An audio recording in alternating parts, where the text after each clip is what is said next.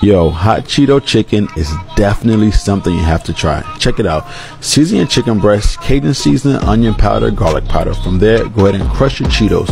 I'm using puffs, but feel free to use a crunchy or whatever you like. And this is how you want it. A nice, smooth consistency.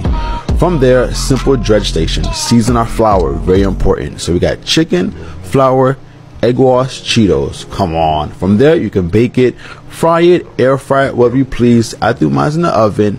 Check this out. I mean, come on. Crisp. The inside white meat was so juicy. Ooh. Let me tell y'all something, man. All that's left now, let's plate up. Yo, trust me, these were so good. Go ahead, take a bite.